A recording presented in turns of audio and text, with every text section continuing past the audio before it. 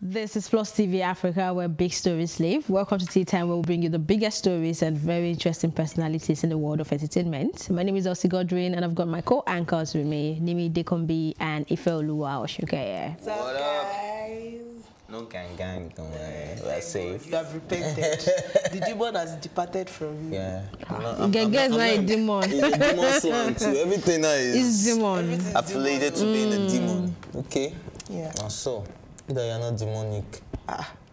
You don't want you to look like now. You know when children are so fight trouble. I was like, I don't know, but let me just move on. It's been slow. I don't know. January is really slow, and the whole day is really slow, but it's okay. Telling on everybody. No, not that. I'm good. You're good, huh? Moving on real quick. Tap into your anointing. Kardashian is seeking primary custody of his daughter as he alleges that Black China is a danger to her. He says Black China is living wild and dangerous, even in front of her kids. He now wants her parenting time reduced to just weekend days with a nanny present. Rob filed new legal documents claiming his baby mama is out of control and that people close to the situation can back it up.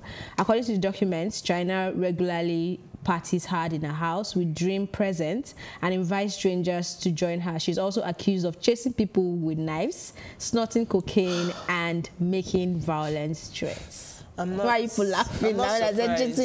No, that's not even the funny part, because when I was reading this story, I saw the part where the guy said that anytime he picks up his daughter, she's always doing naked twerking and imitating sexual positions, and she claims that her mom taught her. So I'm wondering, like, are you teaching a 3-year-old how to be a stripper already? She's just 3. Do you understand? Like, I really didn't get that part. I don't know what the Kardashians are and then doing. They said she downs a full bottle of Hennessy. Like, who? China. She said she spent $600 on alcohol. She won't be drinking again. She will be. Okay. I don't know what the Kardashians are doing, because I know that the Kardashians, one thing that has been like their selling point has been the fact that they are like a huge family and they believe so much in like the values of family and all of that. But it feels like as you know, living dream with Black China, knowing how troubled Black China is, because if you look at the relationship between Black China and her mom, Tony, they have a lot. It's not like they can just up and go and pick the child and I understand, because it is a child. Legal. But now that they have like real reasons, because this is very, very disturbing. Because Khloe was also saying, Khloe Kardashian, she was saying that whenever they bring Dream, Dream, True, and the other children, they are still little, they are like the same age. I think that she noticed that she's very, very violent. She's getting violent. I'm like, if you're noticing all these things, shouldn't that like you guys know that you guys are like a tight unit? You guys take pictures together. You guys boast that you're this huge family, the Kardashian-Jenner clan. You people should include this girl into your and take her away from this kind of but you know you can't just do that, especially when it's earlier. I'm saying that now they have grounds to and when do it's that. also now they have grounds. But that's if you can prove this. Do you understand? If they can't prove this, they don't have anything against China. And assuming it was just a regular girl, look at what happened when Nipsey died and they wanted to take away the daughter Amani, or what's her name, Imani from Lauren London. They were able to prove that the mother was unfit to take care of her. But in this case, how do you prove that? Do you understand? And then all of this is just, okay, he said, she said. Yeah, I think the process has if started. what he said is true, then I'm really, really worried for her. And I hope she doesn't turn out to be another Black China, because Black China grew up. Because Black China grew up in a troubled home. She had Tony. Their relationship is so complicated that sometimes you're watching and you're like, are these people, did this woman give birth to this girl? Is this woman this girl's mother? They have a very complicated relationship. But what I'm saying now is Rob is taking the necessary steps. You cannot say, why is he not, because it's not a lawless, like Nigeria, where you just go and say, because I have more money than China, I can just take my China.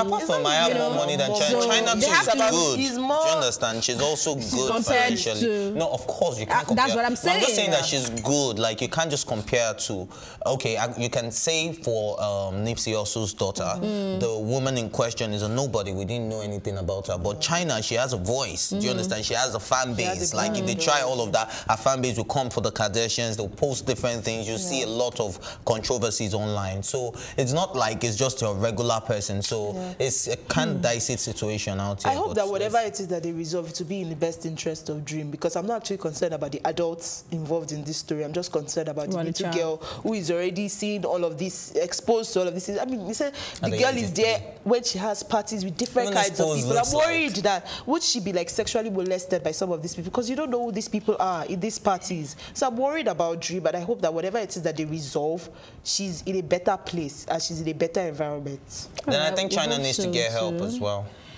Well, moving on from Black China, Lil Wayne might be the next American celebrity to visit Nigeria, and he says he would love to. He made this known in a recent interview where he was asked the one place he would love to visit, and he said, I have never been to Nigeria, and that is the place that I would love to go. I've never been to Egypt as well. I heard Nigeria is lit. I had a whole different idea of the place. Go Cardi. Nigeria, 1 million Ghana, 0. Go Cardi. Yeah, so I think Cardi is really putting us on the map, and I'm really liking that. But do you know, sometimes I just wish I could tap into the brains of those people and say, when they say, oh, I had a different perception about Nigeria, what were you guys thinking, that it's a jungle out here? Or of course, now, from what it is that they see on that Joe Wag, that CNN. What other? I don't understand. Let's call Nigeria for Nigeria. No, like I you said like Nigeria. No, like the image that they have of Africa. It's like most of the time, no. What they see, whatever, most of the places that they explore. Don't try to defend. Just say it's the sleep of the dog. I'm serious. Okay, anyways, let's Nigeria Wild? Are we on Nigeria Wild? I just get it. You don't understand my point, so let's just move on. That is a wild, wild west. No. I need to get your points. You know, most of the time, most people think that when white people say that, oh, you guys are living in huts, you guys are living in, you guys have lions at the back of your, you guys have lions at the back of your house, all that kind of stuff. It's because of the things that they watch on their, not Nigeria, Jesus Christ, CNN. But you know what? I think Americans are the best brand managers, because if you look at how they project their image out there, there are slums in America, there are ghettos, but you never see any of that. But in Nigeria, when you want to show some parts of Nigeria, there's no way you will not show a slum. Like, we don't all live in a slum. Let's not go too deep. Lil Wayne, please come to Nigeria. Cardi B, thank you. Case closed. We have a guest who I will be introducing after this break, but before that, you need to check this cute tissue box out. This is the second time I'm talking about it.